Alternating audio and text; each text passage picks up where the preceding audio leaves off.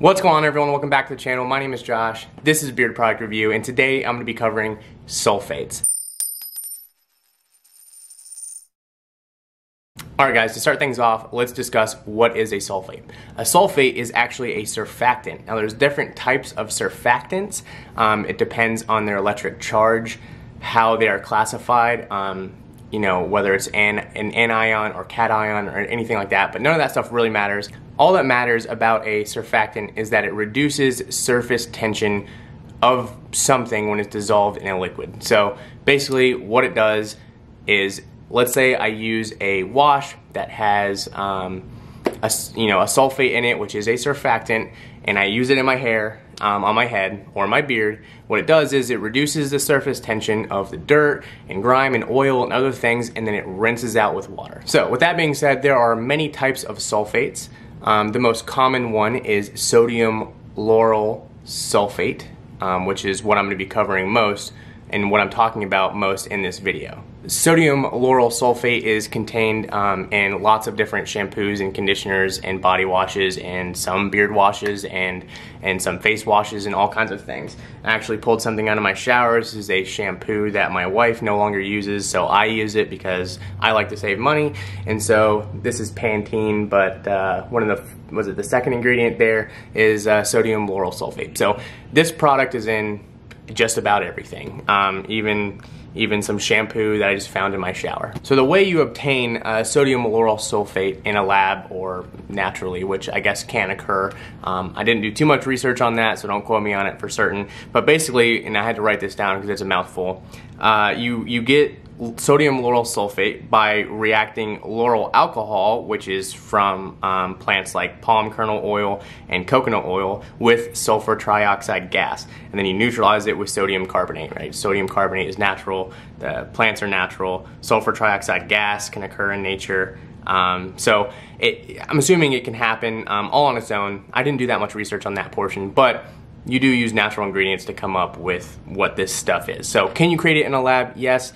Does it exist in nature? Probably. I probably should have done more research on that. But that's how you get it, is you combine those three things, you come up with sodium lauryl sulfate. Based on my research, and what I mean by research, guys, is I'm reading an article, I'm reading a peer-reviewed article by multiple medical doctors or universities that was published in a science journal or something to that degree, right? I'm not talking about Googling something and just looking at the first three things that pop up. The reason why there's been a lot of controversy about sulfates is because people are saying that it's chemically made and it's bad for your skin, it's bad for your hair, it strips everything out and just like makes your hair like fry out or something. So I was never under the impression that sulfates did this. I've always heard of them and known that I've been using them in my head hair for a long time. I mean, I am going bald, but I'm pretty sure that's genetic. I don't think it has anything to do with the sodium lauryl sulfate. So I've never had a problem with it, but I did want to do the research to figure out if the science says that sodium lauryl sulfate is bad for you. So here's what I came up with. I found a few articles, like I said, peer-reviewed, multiple doctors, multiple sources. It looks like there were several studies that were misinterpreted. One was by Dr. Green, who talked about physical and chemical damage to the eye, and if that does occur, if you use high levels of SLS or sodium lauryl sulfate in your eye, it slows the healing process. Now, that was misinterpreted. Everyone thought for a while, a couple years ago, that sodium lauryl sulfate would make you go blind or give you severe corneal damage.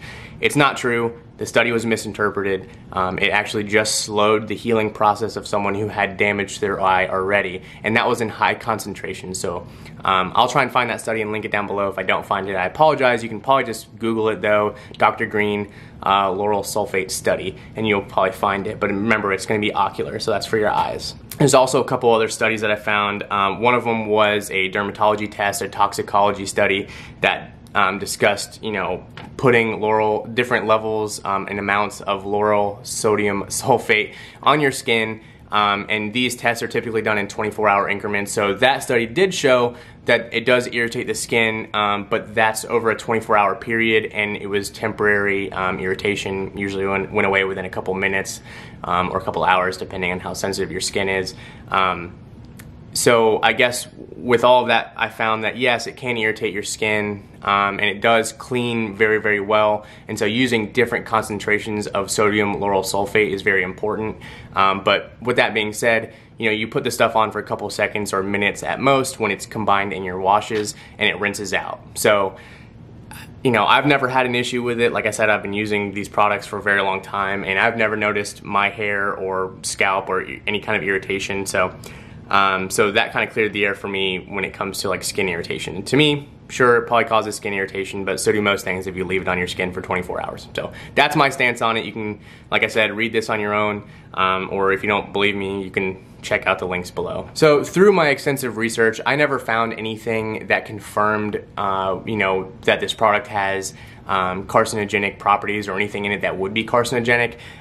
If you guys find an article with like serious backup to it, a study that's been completed and done over however much time or years or something like that, let me know. So I can't tell you if it would be carcinogenic or not. There's just not a whole lot of information out there on it, so I would go ahead and say for now it's safe to assume that it's not carcinogenic, especially because we've been using this stuff since like the 1950s or 30s.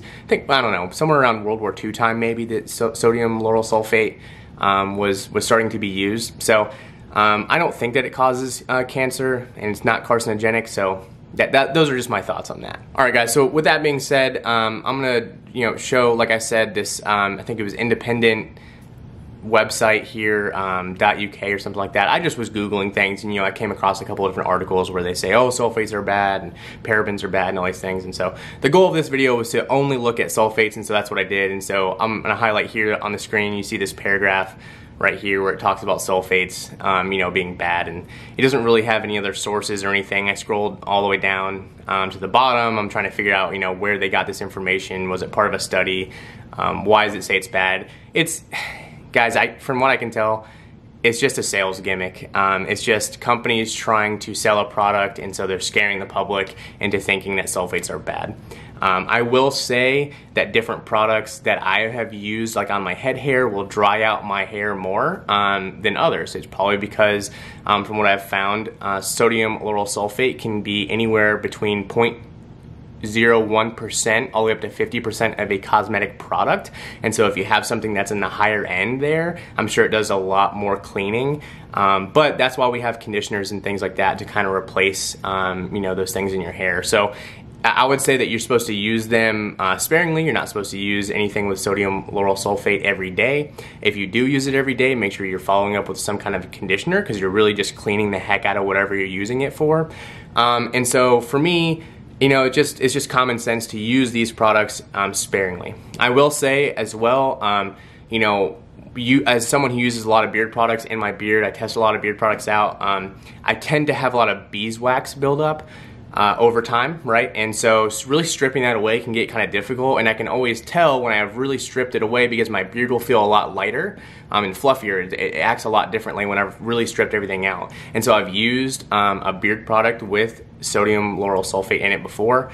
It probably had a little bit too much, so it was like a really stripping cleanser, and that was fine with me at the time, because I knew I would be putting the natural oils back into my hair using beard oil and beard butter and all the things that we would put in there. So I would just say use it with caution if you do use it on your beard.